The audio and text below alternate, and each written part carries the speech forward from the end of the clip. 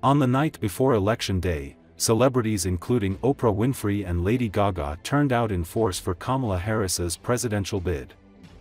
Harris and Donald Trump closed out this year's presidential race with a fierce battle for Pennsylvania on Monday, making their final pitch to voters across a state that could prove decisive in the campaign for the White House. Harris ended her night in Philadelphia at the art museum steps made famous in the movie Rocky, where she said, "The momentum is on our side." She also rallied with supporters in Allentown, Scranton and Pittsburgh, and she swung through Reading to visit a Puerto Rican restaurant and do a little canvassing herself, knocking on doors alongside campaign volunteers.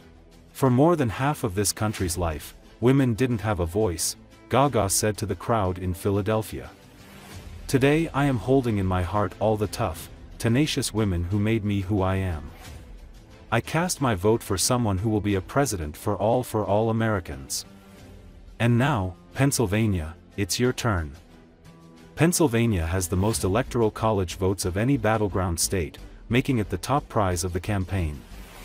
A victory there would clear a path to White House for either candidate.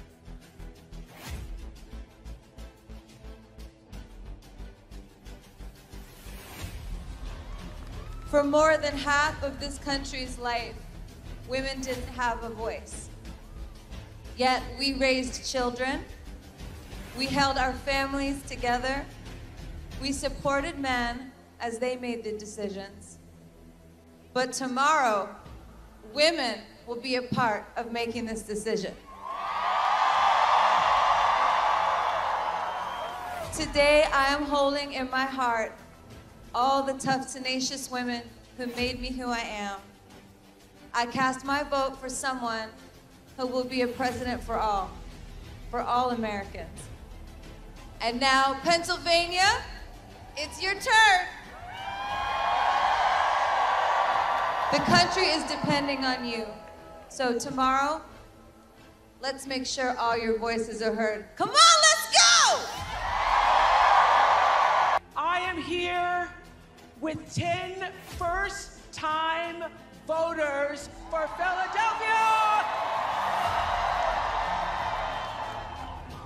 If we don't show up tomorrow, it is entirely possible that we will not have the opportunity to ever cast a ballot again.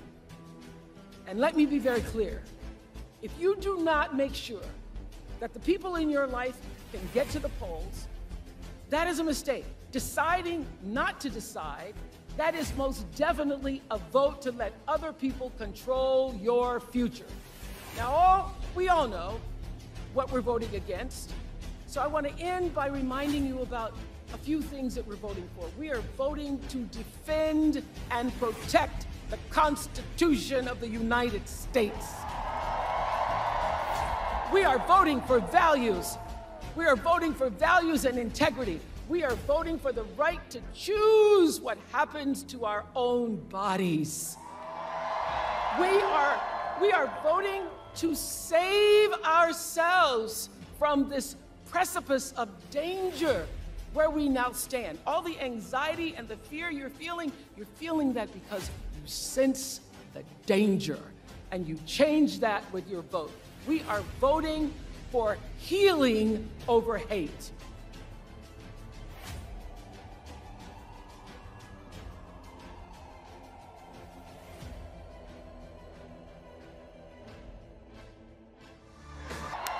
Oh, it's good to be back in the city of brotherly love, where the foundation of our democracy was forged. And here at these famous steps, a tribute to those who start as the underdog and climb to victory.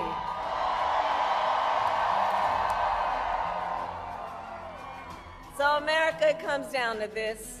One more day, just one more day in the most consequential election of our lifetime, and the momentum is on our side.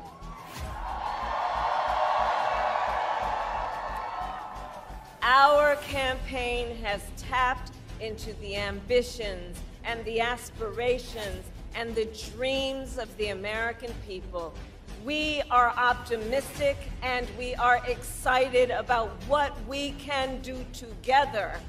And we know it is time for a new generation of leadership in America. And I am ready to offer that leadership as the next President of the United States of America.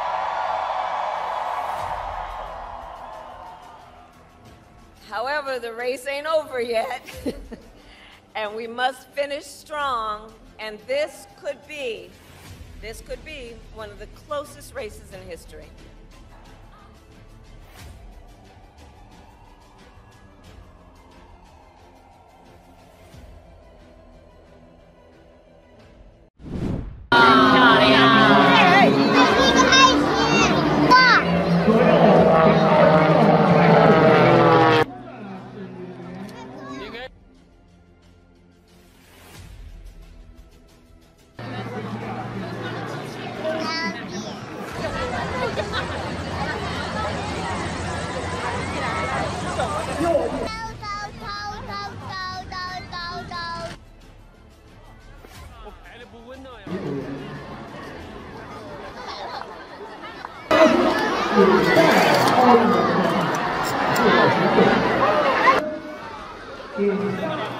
Hold on.